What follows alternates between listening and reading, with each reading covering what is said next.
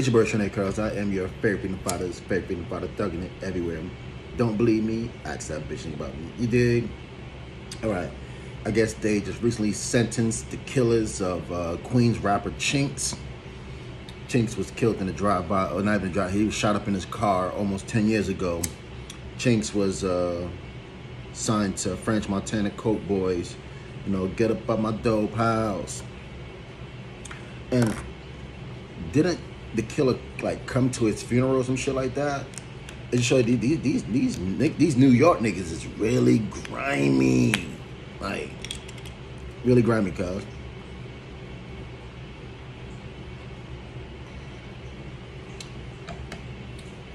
Shout out to Chinx's wife. She basically went back to school, got her shit together, and continuing to provide for her family and shit.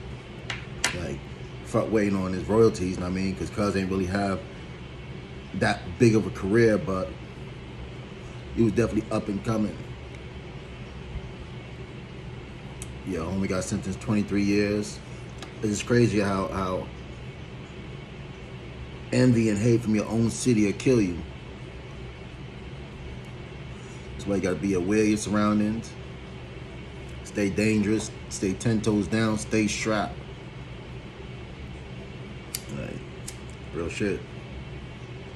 But yeah, man, I just wanted to touch on that, update everybody with the info on Chinx, because yeah, shit, I was fucking with Chinx. Right. Crazy world we live in. But yeah, if you're new to the channel, don't forget to subscribe, like, share, comment.